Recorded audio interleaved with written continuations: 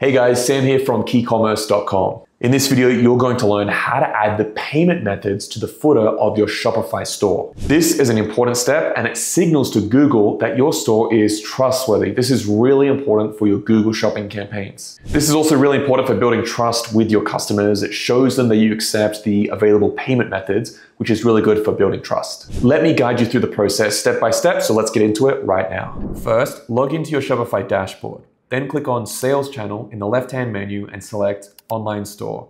From here, click on Themes.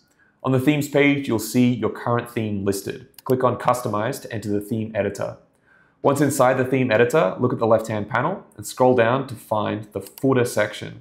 Click on it, and inside the footer settings, scroll down until you see an option for payment icons. If your theme supports this, you'll see checkboxes or a list of payment methods. Enable the ones you want to show. Make sure the payment methods you select match those available in your store. Once you've selected the payment methods, click Save at the top right corner to apply the changes. After saving, click the eye icon to preview your store and scroll down to the footer to ensure the payment methods are displayed correctly. That's it guys, you've now successfully added the payment methods to your Shopify store. If you found this video helpful, I really recommend you go through our free Google Shopping course. It's on our website. It shows you everything you need to set up, optimize, and scale your Google Shopping campaigns to over 100K per month for your e-commerce store. I'll leave a link down below. Go and check that out.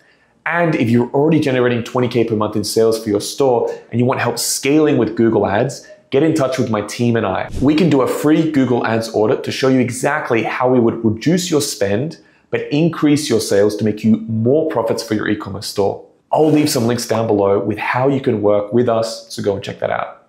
Thanks for watching guys, I'll see you in the next video. Bye for now. Make sure to check out our other videos. This one here might be especially useful for you.